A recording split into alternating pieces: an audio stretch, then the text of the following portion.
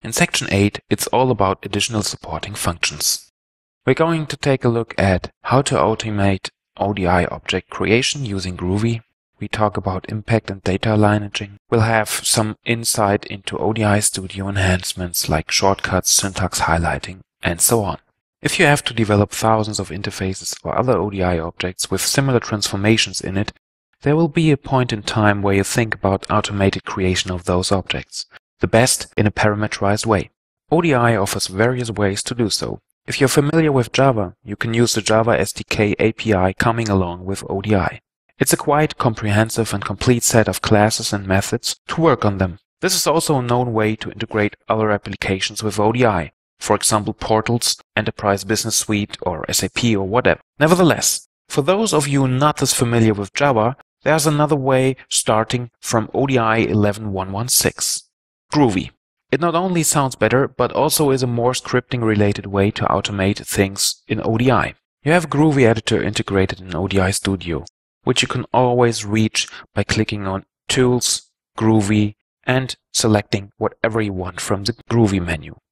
New script, open script, save script, and so on. I just created one script here. You'll have to at least get a little bit familiar with the Java SDK, as Groovy uses exactly the same classes and all that. So before starting with Groovy, you should have an intensive read on the Sdk documentation. The Sdk documentation comes along with the normal ODI documentation. So as you can see here, you have to import all classes necessary to work with the various objects in ODI. For example, the class oracle.odi.interfaces.interactive.support.interactive interface helper with actions is the helper class to create an interface.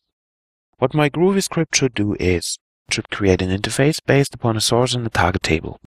It should use a knowledge module depending on the data warehouse layer I want the data to be loaded into. And it should have some special columns filled with specific expressions in the target mappings. For this, I defined multiple tables containing the necessary information needed in the interface. So I have one table holding the source target table, which is the ODI control table here. As you can see, very easy. And it also contains the data models and knowledge module here, as you can see. So the next table is holding the knowledge modules, which are defined per data warehouse layer.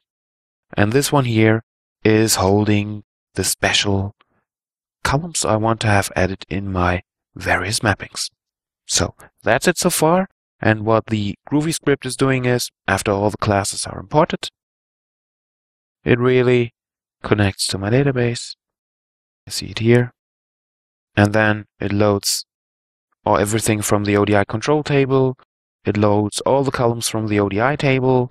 It loads the knowledge module definition here from the knowledge module table, and so on and so forth. And then afterwards, some actions are happening. So you see, it's really a scripting language. If you have done some scripting, you will understand it. So that's fine. Syntax and all is not too tricky. As mentioned, if you're able to script, you're able to use Groovy.